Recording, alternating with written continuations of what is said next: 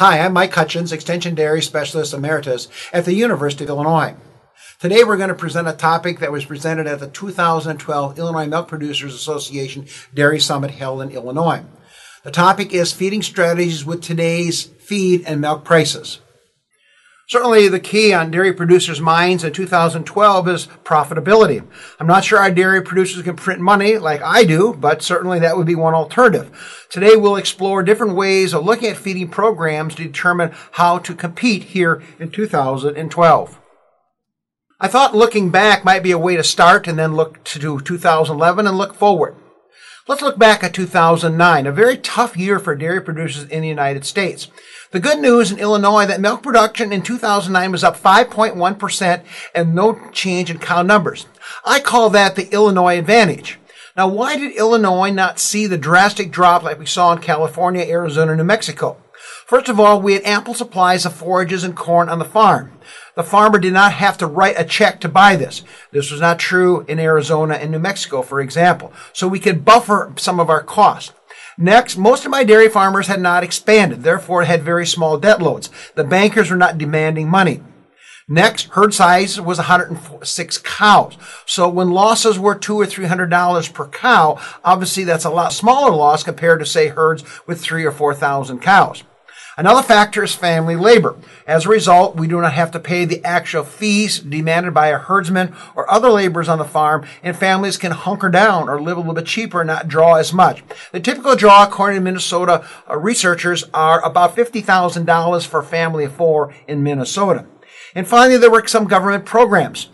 There were some government payout programs, the milk program, which favors herds less than 150 cows. In Illinois, we were paid 50 to 60 cents per 100 weight for not using RBST. And a couple of our co-ops actually advanced some patronage, so it helped farmers get through this very difficult time period. So certainly let's remember that. If things get a little tougher in 2012, maybe some of these Illinois advantages will fit on your farm. We look then to 2011, which is now over, and of course it was a great year. Average milk price in the United States, $20.14 per hundredweight. That's a really good milk price. The gross money earned to 2010, which was an acceptable year, almost $860 more per cow. So actually we had a lot more money coming in 2011 to work with. The good news, 13% of all U.S. milk was exported. So obviously exporting builds our marketplace and will be critical in 2012 and beyond if we expect to maintain stronger milk prices. We have a record milk production. You can see lots of milk, 196 billion pounds of milk to be sold, marketed, or exported. And the good news in Illinois in December, we actually saw for the first time a turnaround in Illinois. We are above the national average in terms of milk production, and we saw a slight increase in cow numbers. Certainly 2011 was very kind here to our Illinois dairy producers. Well, what does 2012 look like? Realizing this is the end of January and these will change from month to month, but you can see milk prices are softer, down about $2 per hundredweight if we look at 2012. So certainly 2012 doesn't look to be nearly as exciting on the milk side of the equation in terms of milk price as 2011 would be. Another important aspect is looking at feed costs, and again, we can see modest feed costs, corn in that $6.50 per bushel range, and of course that will change next summer depending on what the crop outlooks look like in terms of weather and acreages at this point. And soybean meal, pretty modest prices as well, and that's having huge impact by such countries as Argentina and Brazil. So it looks like feed prices are going to stay pretty much in the middle of the road. We're not going to see dramatic drops and maybe no increases. The real wild card, of course, is forages. If you complain about the price of corn in Illinois or Wisconsin, just look to our neighbors to the south and east. You can see that if you think $6.30 is high for corn, look at California at the same day and the same time, almost $8 per bushel. So certainly where we are in the Midwest favors us in terms of some more economical feed prices. So let's look at some things. First of all, I call it, let's rethink and look at your ration strategies. Here are some things to consider. First of all, make the right decisions. And here's a list that has dollars written all over them. Maintaining a solid mineral program. And here I like to see some organic trace minerals, zinc, copper, selenium, for example, because it impacts fertility and really impacts animal health. Holstein heifers, the second or third most large investment on a farm, must be gaining 1.6 to 1.8 pounds per day. This is for Holsteins, of course, because Holstein heifers must grow quickly. They make no money until they enter the milking herd. If you keep your somatic cell count below 200,000, first of all, our exports markets are going to be pretty excited. And second of all, that means you're going to get an extra 2 or 3 pounds of milk compared to those herds that had 400,000. So obviously that has a milk decision and a herd health component to it. We've got to get cows pregnant. Pregnant cows are milk cows. Cows that have long lactations produce less milk. We got to get these cows pregnant. We look at accelerated calf program. These are the programs that are feeding more like 2 pounds of dry matter a day versus the typical 1 pound of dry matter a day. And they're mimicking whole milk. Holstein milk, typically 26 to 28% protein. That's what your milk replacer has to be as well. The fat content will vary depending on the time of the year and the energy requirement of the cow, but typically 15 to 20% fat would fit in that category as well. Those calves on accelerated program, fed at these higher levels the first 6 to 8 weeks after birth, will produce 1,100 pounds milk more in the first lactation based on both Cornell and Illinois research. Look at additives that pay. There are additives that pay back a 14-to-1 benefit to cost ratio. You got to look at those very seriously. And finally, look at low group. We've discovered that even though meat feed prices and milk prices may be modest and fair, going to a low group allows us to manage body condition score and lower feed costs in those cows that produce lower levels of milk and are gaining body condition. I call these correct decisions that have dollar signs written all over them. Then next, listen to your cows. Every day your cows talk to you. Here's what they're telling you. Milk urea nitrogen, or MUNs, should be between 8 and 12. When you get over 12, you are wasting nitrogen. So certainly one trademark to look for, and certainly you get this from your milk co-ops here in the Midwest. Next, let's protein test. You can see for Holsteins, 3.1% true protein, 3.8% would be for Jerseys. Obviously, those cows below that produce less protein and have less value. In December 2011, protein was worth $3.34 a pound. January, it's dropped a little bit, but you can see protein has tremendous value. Butterfat test for Holsteins, 3.7, Jerseys, 4.6. So if you're not achieving these numbers and you have Holsteins or Jerseys, then I would say we are not capturing the genetic base in these animals. Fat typically in that $1.50 per pound range. So certainly fat has value, but not nearly as valuable as protein. But certainly you and I can build a milk check by getting these components at least at genetic values based on Horde's dairymen. Management level milk at 150 days should be increasing. Management level milk simply means I'm looking at adjusting for the milk, such things as age of cows, days in milk, and the components in the milk. We'd like to see that increasing slightly, which means the entire herd is moving up. If your management level milk or 150-day milk is dropping, that means that something's going on in the herd. Fecal scores, looking at manure scores, at least we want at least 70% of the cows to be at the manure score 3. Usually the risk comes manure score 2s and 1s, which are very, very loose, indicating something going on nutritionally, health-wise in the herd. And if they're over 3, usually means a nutrient imbalance going on. So fecal scoring, the cows defecate every day, score them. Lameness simply means looking at those cows that are not walking freely. Lameness score 3, I would like to see less than 10% of my cows at 3 or higher. A 4 cow is actually physically lame. A 3 score actually is arching her back, bobbing her head, and not walking very comfortably. So I'd like to have 90% of my cows walking comfortably in the herd. So as we wrap up this section, certainly we look every year, we call the Hutjens 50-35-15 rule. Simply says that on average, 50% of what your dairy cows consume will be forages. Another 35% is going to be the grain or concentrate portion of it. Could be corn and barley and soy and canola and minerals and vitamins and additives. Then the last one is 15. The 15 rule says that's what's left over. This is what I call the swing dry matter, which means you can decide if that's going to be forages. So if you have high quality forages and digestible forages, then that's the way you're going to go because they're cheaper and usually available on the farm. Some of you in the Midwest will use byproduct feeds, corn distillers, corn gluten, very good economical sources. And others you will look at more concentrate. We have poor quality forages, then we have to make up that differential from our concentrates, and that will be a problem this year in 2012 because of our first crop hay in many parts of the Midwest. Finally, of course, we're going to feed more forages to dairy cattle. This list comes from Larry Chase at Cornell University. Reason we're going to feed more forages, you can see all kinds of reasons there. I'm going to pick number 4, a healthier rumen, which means healthier cows. So that's going to be a factor as well. And then the final bullet point I think is going to happen here in the future, and that is we're not going to compete for cereal grains.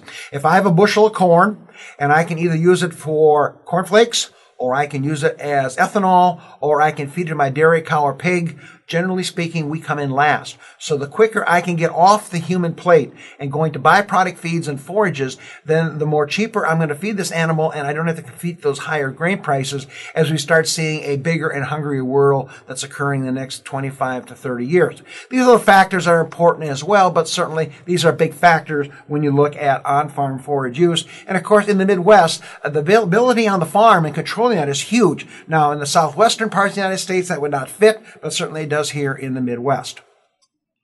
Let's look at another topic. A quick review for 2012 on fees on forage alternatives and directions.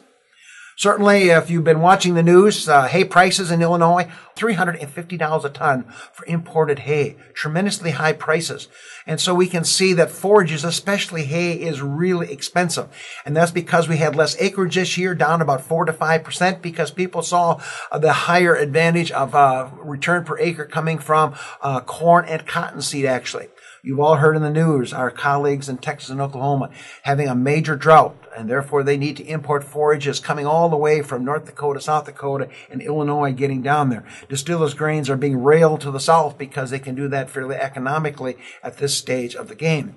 We had trouble with first crop. When we should be cutting first crop, it was raining, and as a result, we had rain damage, we had lost some of the crop, and then it turned very, very dry in parts of the Midwest, and we lost some of our second, third, and fourth crops, or had lower yields just because we didn't have the moisture there at this point.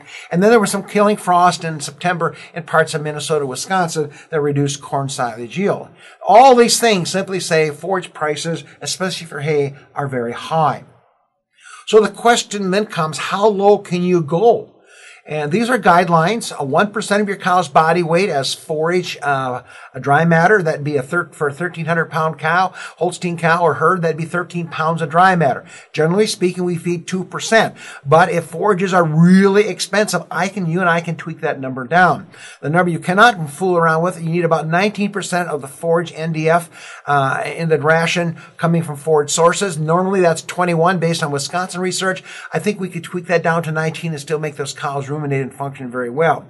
However, I got to have 5 pounds of forage particles over 1 inch in length. Just got to have that. That forms the forage mat, causes rumination, leading to my 500 or 600 minutes rumination. If I'm using the Penn State box, I need over 50% in the top 2 boxes. Now, some of you may have the 3 or 4 box system out there.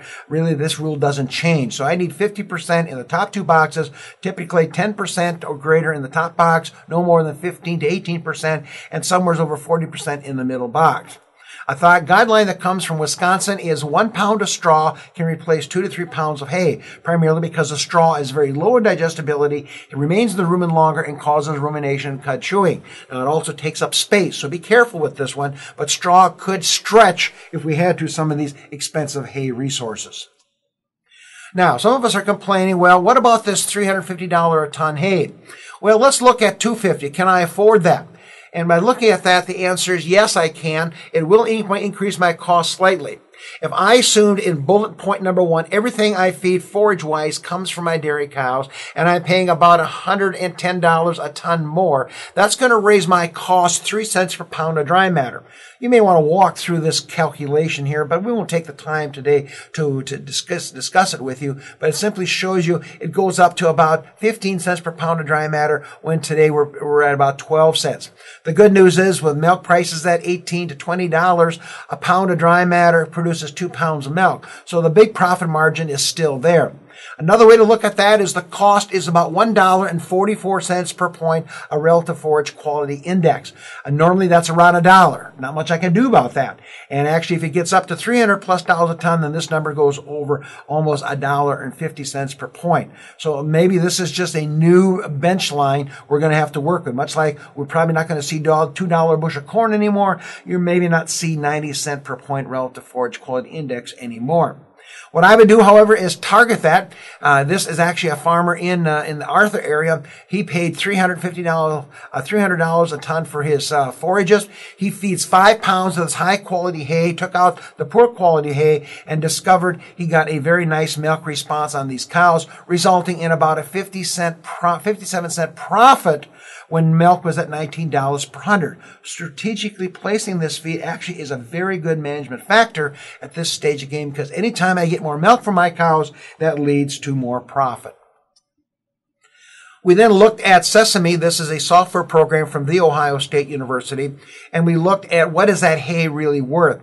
And you can see when we had corn priced at about $6.70 a bushel, you can see, and soybean meal at $330 a ton, which is close to today's milk price, market prices, then that hay is actually going to be worth about $250 a ton. And that's about where it's priced. So 180 relative feed value hay is, priced at $250. The computer says it's worth about $250 a ton. You'll see also corn silage. In this example here, it is actually priced at $60 a ton, which is about 10 times the price of a bushel of corn. And you can see this computer says it's worth $85. So you can see corn silage relative to alfalfa hay is a much better buy. So certainly think about that as we look at 2012 if your forage inventories allow that. Then, of course, we've got some of this low-quality forage. Anything below 130 relative forage quality index, I think, is not high enough quality for cows. First of all, you got to blame somebody. So blame your wife, your children, or President Obama. Any of those will work. Number two, I'm dead serious. Sell it to your neighbor. Whoever feeds this to lactating cows is going to lose money. And so sell it to your neighbor. Maybe he or she wants to buy that, and then you don't have to deal with that loss. Position-wise, I treat it as straw. So I'm saying if you've got this forage on the farm, I would try to keep it below 5 pounds of dry matter per cow per day for higher producing cows so it doesn't take up too much room and slow down the nutrient intake of the cow. So I treat it almost like straw, but it's a little better than straw, obviously. The next three strategies are straightforward. Feed that forage to animals that are not going to suffer in terms of loss in milk production. Low-producing cows, heifers, and dry cows would be targeted groups here. Obviously, if I could dilute that down with high-quality corn silage, if it's on the farm, that's an easy answer. And or look at some byproduct feeds and corn, gluten, wheat mids here in the Midwest, beet pulp in Minnesota, citrus pulp in Florida would all be choices to dilute down this, to get this low-quality stuff. I don't call it forage anymore. I call it stuff. And getting it out of the feeding program. Now, let's look at another aspect with 2012. What does it cost to feed cows? So here we're going to look at 5 different variables. They're listed here. Feed cost per day has limited value, but you got to calculate that to get the next 4. Feed cost per hundredweight of milk, and this really reflects both milk yield on your farm, shrinkage, feed losses, and feed cost. Feed cost per pound of dry matter, to me, looks at selection of feed ingredients. Powerful number. I like that one. Income over feed cost is margin. Obviously, if I do not have enough income over feed cost, then obviously I'm going to not make money. Here in Illinois, we need that number to be about $10. So this really reflects profitability. And this number is being published now by a couple of different universities, such as Penn State and Wisconsin. The magic number I love, it's not magic, it's critical, is feed efficiency. It simply says how effective your cows convert feed into milk in terms of profitability. So let's get some benchmarks. The next PowerPoint shows the prices I used. This would be true for December 2011, January 2012. Obviously, if you're in Texas, they are not true. But this shows you the prices I'm using to generate my numbers. So these are Illinois numbers, but I would challenge you to adjust them depending on where you're living and what your situations are going to be. So I lift the price per ton on a wet basis in parentheses, and then over on the right side is cost per pound of dry matter. Those in orange are higher. In other words, those typically are not good buys and have gone up quite a bit over the last year or two. Here's my diet for that 70, 80-pound Holstein cow in general terms. Forages, green energies, protein supplements, you can see it as well. These are my estimated pounds of intake. So this group of cows, this herd of cows eating 50 pounds of dry matter. My cost, you can see per pound of dry matter. The yellow numbers are 2010. So you can see these numbers have really jumped around here. And then cost per day. And so you can see it's costing me, using my numbers here, about $6 per cow. Now I've cheated on you, in the sense that my forages are 2/3 corn silage, 1/3 alfalfa. You can't get there with $300 a ton hay. On the byproduct side, I've got some corn gluten feed in there. You can't get there only with just cottonseed, for example. And on protein supplements, I'm using a blend of distilled grains and soybean meal. Can't get there with straight soy, canola, or cottonseed meal from that aspect there. The yellow number on the bottom on the 5 o'clock position, $5.56. That were the prices in 2010. So you can see, yes, feed prices have gone up, and that has squeezed the profitability on dairy farms. Now, this is the take-home slide. So what are the benchmarks? So let's talk about them. Feed cost per day, there's that $6.07. It came from the last PowerPoint, so you see where it came from. So I got to get to that number. Then the math comes simply. Cost per pound of dry matter, 12 cents. 12.1 cent if you want to keep your decimal points there. So can you put the groceries in front of your cows for under 12 cents in Illinois? If you can, and there was a farmer at our dairy days this year was doing it for 10 cents. He was a real shrewd buyer and locked in some interesting feedstuffs as well. Then I come down to feed cost per hundredweight. You can see for my 80-pound cow, which is my left column, my 80-pound cow actually is a $7.60 per hundredweight. My 70-pound cow is $8.67. So very clearly that shows that less milk does not cheapen or make more money. It actually loses me money at this stage of the game.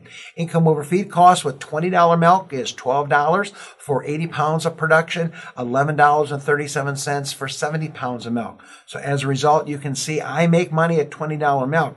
When that milk gets down to $18, it gets snugger. When it gets down to $17, my dairymen are really squeezed if there's any profit left on the table. Of course, that'll vary a great deal depending on your location and herd size and other cost factors. The number that doesn't change is on the bottom, feed efficiency. Notice this has no difference in terms of price, but it simply says with 80 pounds of milk, my feed efficiency is 1.6 pounds of 3.5 fat-corrected milk per pound of dry matter consumed by the cow. If I drop to 70 pounds, that feed efficiency drops to 1.4. Why is that number so important? Well, this PowerPoint shows you why it's so critical. Most farmers in the Midwest are going to be in that bottom two categories, somewhere between 1.4 to 1.6 for their entire herd or groups of cows. You can see that if I can move from 1.4 to 1.6, which is a big step on feed efficiency, I generate 72 cents more profit per cow per day. What a huge number. What are some of the big factors that drive feed efficiency? Obviously, rumen acidosis is a negative. Milk quality, somatic cell count is a very big factor.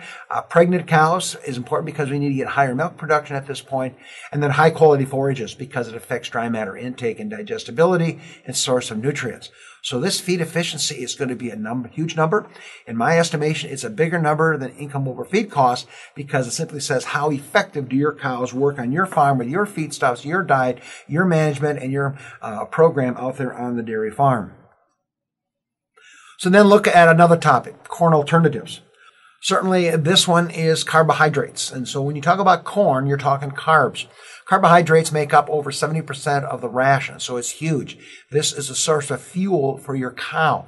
So these are Hutjens guidelines or Illinois guidelines on carbs. You have two factors. First one's called cell wall. That's something you and I can't do as humans much with, but certainly it's critical for your cow and her microbes in her rumen for cud chewing, rumen fermentation, and bacterial growth. The numbers I want to see is neutral detergent fiber, also known as NDF, between 28 and 32%. If it is low quality forage, 28 is where I want to be. If you're using lots of good quality byproducts, you can be up at 32, 33%. The number I like is acid detergent fiber, ADF. Many feed companies, nutritionists no longer use it, but I like it because it gives me an index of digestibility of the cell wall. The number should be between 19 and 21%. Some people in Florida will cheat that number down a bit lower because they're using citrus pulp and some of those other sources as well. But in the Midwest, that's a nice number to work with. A newer number that some people like to use is lignin. I love it. Lignin is indigestible fiber, and I want to be around 3 to 4%. At our dairy days, it was very common that 10% of my farmers were feeding straw to cows. They weren't doing that to stay forages. They were simply using that to slow down and improve rumen fermentation. So you add straw if that number goes below 3%, and you would definitely not add straw if it's over 4%. So something called indigestible fiber, and that's a new concept that's coming that our dairy cows need a certain amount of that to function properly. The second part is rumen fermentable carbohydrates. These are for the microbes, for the fuel. You have three sources: starch, sugar, and soluble fiber. Starch, 22 to 26%. Sugars, 4 to 6%. Sugars within such things as molasses, could be whey permeate, milk byproduct. It could be bakery byproduct. Could be candy. It could be those kinds of products. Pizza crust, potatoes. If you're up in Minnesota, would fall in the starch area, but not in the sugar area. And then soluble fiber would be such things as what you find in beet pulp and soy hulls and citrus pulp. These are fibers that are soluble in the rumen that the bacteria can actually ferment very, very aggressively. The take-home message is if you add those three numbers up, starch, sugar, and soluble fiber. If you're over 40, then you've fueled those bacteria pretty well. So we hear in the research area that people feed only 22% starch. You can do that if you increase the sugar and or the soluble fiber. So that's a very powerful number to take a look at. When we look at feeding wheat, right now, in January 2012, wheat is cheaper than corn. And we know wheat is worth about 10% more per pound than corn because it's higher in protein. So certainly that becomes a factor. That should you be looking at alternative sources. Barley would fit in that category. Again, we don't have much barley in Illinois, but areas in New York, Minnesota, and Washington State, barley could come into a factor for the same reason.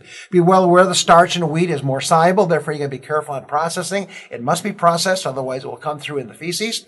We suggest that if wheat is priced right, you could add 10 to 15% of the corn in the diet, replacing it with wheat, and then monitor responses. Monitor responses meaning cow talk, milk yield, milk components, dry matter intake, and fecal scores.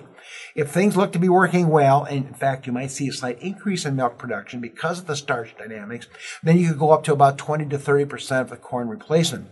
Kansas State says you can go 50% based on their research results, but you've got to be pretty careful because everything else has to be done correctly to get that job done. Another alternative is snaplage. Again, we were seeing 5 to 8% of our farmers in Illinois this year raise their hands at our regional dairy days. Snaplage includes the ear, which includes the cob, the grain, the corn husk, and parts of the plant. So it becomes kind of a trashy, high-moisture corn. It is higher in fiber. It is also lower in starch. So as you work with that, you've got to be aware of that at this point. Farmers are interested in that because they increase the yield per acre by 15 to 25% of the dry matter because we're taking more of the plant part. Plus, we have those new choppers out there with kernel processors, these big John Deeres and Clauses that can take 10 rows at a time, process it in the field, put it in storage, and it's ready to feed. So this convenience factor and a speed factor comes into play. Be well aware it is not shell corn. Obviously, corn cobs and husks do not have the same value of starch.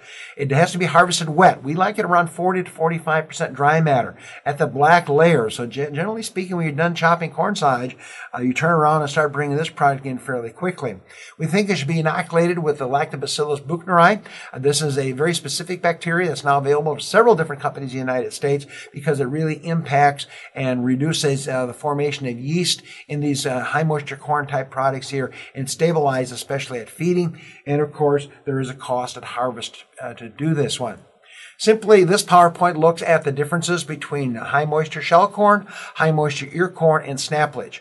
And you can see the dry matters are different. The starch obviously are different because of the ear or other plant parts coming into play. Notice the fibers, they will jump around. You can see snaplage and ear could be very similar depending how clean you are snapping, because what's happening in most of these big kernel processor units, they're putting a snapper head on. And so they're snapping the ear, which can sometimes, depending on variety and time of the day and moisture, humidity, fog, and dew points, can come off pretty clean at this point, and the protein can jump around as well. Now, here are some guidelines to take a look at that we will discuss parts of here, but not all of them. 22 to 26% starch we talked about earlier. For those who are grinding corn, 1,000 micron for dry corn. For high moisture corn, 3,000 micron, and that corn has to be over 25% moisture. This slide says 28. I would like to be at 28, but anything over 25, you start seeing some solubilization of the starch that makes it more available.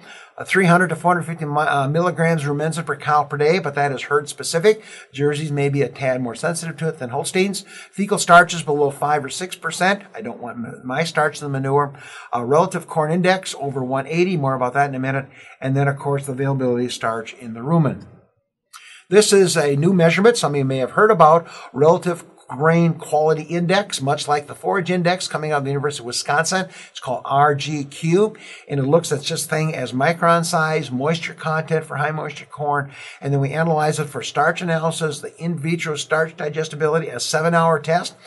Starches, if they are very available, will go quickly in 7 hours. And prolamine is a protein found in corn. Prolamine is a protein that locks up the starch. So if you have low prolamine corn grain, then you will have more available starch than if it's high prolamine. And that's what high moisture corn does. High moisture corn literally destroys or opens up that prolamine so it doesn't lock up your starch. So this is a new test.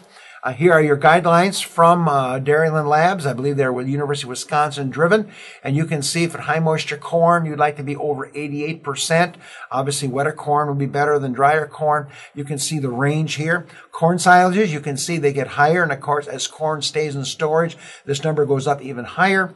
And the dry corns, you can see, are lower. So you can see dry corn has a lower there. But again, if you get the micron size down, you can also get this number to approach the 80 as well. So starch is not starch is not starch. And this simply shows there is a test out there, the 7-hour in vitro starch digestibility test. You and I can measure that on the farm and then adjust feeding rates and feeding programs to capture the benefits or lack of benefit with your starch levels in the diet.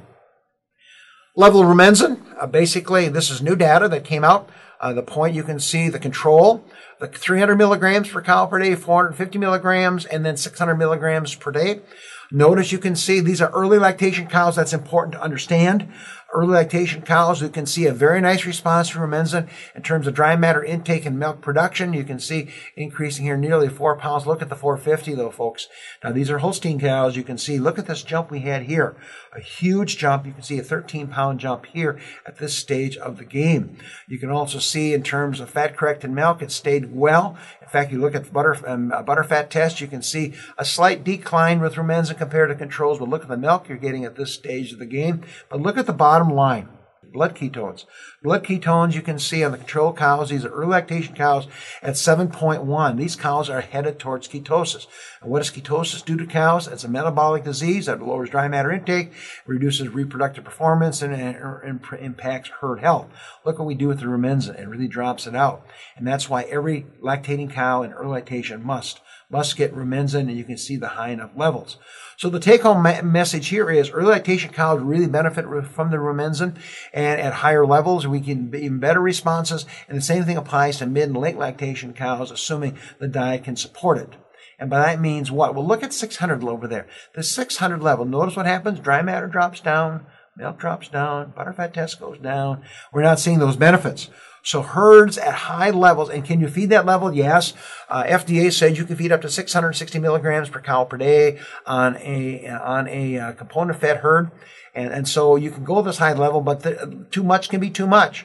And so some herds, 300 is the right number. I have a Jersey herd in Illinois. It should be 225. There are other herds in Illinois that are at 400 and cruising along very well. But you can see a decided question at what levels and what benefits would you see feeding rumensin in your dairy herd. This shows you a quick slide on starch digestibility. This is from Pennsylvania, Jim Ferguson's group. And you can see on the bottom axis there, if you have 6% fecal starch, that line says that about 88 to 89%, 86% of the starch is going to be utilized. So on the vertical column, you can see that 70% or that 0.7 is 70% apparent starch digestibility, 80%, 90%. So you can see you want fecal starches somewhere around 4 or 5% to be over that 90% number out here in the program. This is a very busy slide. We will not take much time on it today. Dave Leidy did this work here at Illinois. These are herds in the St. Louis milk market, 19 different herds. And look at the range as you study this chart. You may want to go back and print this one off. He's done a nice job at the ration, which is in yellow. Orange is the fecal analysis done by Rock River Lab. And then here's your starch digestibility. You can see we had some herds as low as 70. Boy, that's a bad place to have your starch. And the very best herd was 96. I mean, just gangbanging, doing just a wonderful, wonderful job up here. So you can see the tremendous range. On average, 85% starch digestibility. There are opportunities here to capture some additional production coming from the starch that's being lost in the feces. The milk response, you can see this is some work from Pennsylvania. It simply shows that it should be less than 4.5 to 5% fecal starch, which gets you in that 90+% range. But look at this one, folks. If fecal starch can be reduced by 1 unit, for example, going from 10% fecal starch to 9 or 6 to 5, their data suggests about 2/3 of a pound more milk. And so you and I have stolen that milk from the manure. That's not a bad deal. That's not a bad deal. Well, let's look at byproduct choices. This is always popular. Be well aware this is being done in January of 2012. I'm looking at 2 software programs, FeedVal 3, University of Wisconsin. The prices you can see were very typical for that time, $6.50 a bushel, $3.38 a ton for soya. The corn is used for an energy source. The soy is used for a protein and a rumen undegraded value here, so it does give value to both the level of protein and the type of protein. Tallow is at $44 per hundredweight. That might be a little bit low right now, but it depends on how you're buying tallow. But boy, oil is expensive. Vegetable oil, like soy oil, over 50 cents a pound. So, and limestone is in at $7 per hundredweight. That puts a value for calcium. So if a feed has calcium, we base that off of limestone. If the feed has phosphorus, we give it credit based on dicalcium phosphate at $30 per hundredweight. So that's feed val 3. And now you'll see some very common feeds. So some of you will be disappointed if you're in Minnesota. I don't have wheat bran or wheat mids there. And if you're in Florida, you're not very happy because citrus pulp isn't there. Soy hulls, you can see the break-even price, $208 a ton. The price then was $275, and this price just jumps all over, depending who's in the marketplace. So you can see that's not a good buy. Fuzzy cottonseed, the break-even price, $340 a ton, price $360. At Dairy Days in the end of January, that price is coming down. I heard some prices around $300 a ton. So if you can buy for $300 a ton, then that's a good buy. However, your spot price is $360. It's not a good buy. Corn gluten feed is a tremendous price. You can see break-even $240 a ton, the price $190, and in fact, you can get that down to $160 if you use your trucks and go to Decatur or Clinton, Iowa, depending where your source is, because $155 FOB was the price here on February 4th. Wet brewer's grain from St. Louis. This is a pressed brewer's grain. Break-even price $93. It was priced at $60 a ton. And of course, if you live 20 miles from St. Louis, it's cheaper than if you're living 60 miles from St. Louis because trucking is huge. Distiller's grains, a really good buy again. You can see it's valued at $327 a ton, and the break-even price there, and price $250 if you're buying by bags. Again, if you take your semi, go over here to Decatur or Peoria, you can buy that for $155, $160, depending on its source. So again, folks in Illinois can get these two feeds, corn gluten and distillers, quite a bit cheaper. You'll notice on the left side that we do live in percentages. This is how much if it's priced right, and you can put it in your ration. Remember I said put it in your ration. You say, what does that mean? Well, if you've got lots of fiber in your ration, the last thing I need is soy hulls. I need something that's got some more starch in it at this stage of the game. So you can swap these things out. These are our guidelines for percent of the ration dry matter. For example, 10% of soy hulls, 10 to 20% of the ration dry matter is distillers, depending on oil content. Corn gluten feed can make up 25% of the ration dry matter. In fact, wet corn gluten feed becomes an excellent forage extender as a wet replacement for corn silage or haylage, for example. Another one is to look at sesame. This comes from The Ohio State University. This one works a little differently. It looks at 30 different feeds that are commonly found in Ohio, and then it evaluates those feeds. So if one feed goes up or down, it impacts all the rest. So it's kind of a unique program from there. Notice it looks at energy, protein, and fiber. It does not look at fat, does not look at minerals. So obviously the two programs look at different feeds a little differently. So if you look at this PowerPoint, you can see, for example, distillers, it has a lower value. Ours was around $340 a ton. This is $317 because it doesn't differentiate between oil as a source of energy than it does starch. So again, you can again see some of these numbers we talked about earlier. Here you can see some of the forages, and they're listed there. Fuzzy cottonseed gets hurt a little bit because it doesn't see the oil in there. My guideline is when you get Holstein cows over 70 pounds of milk, I need the oil as an alternate energy source to make some space in the feeding program out there on your farms. So in summary, here are some take-home messages. High-producing cows will be a key solution to any of our challenges. We never give up milk. So as a result, do not reduce milk production.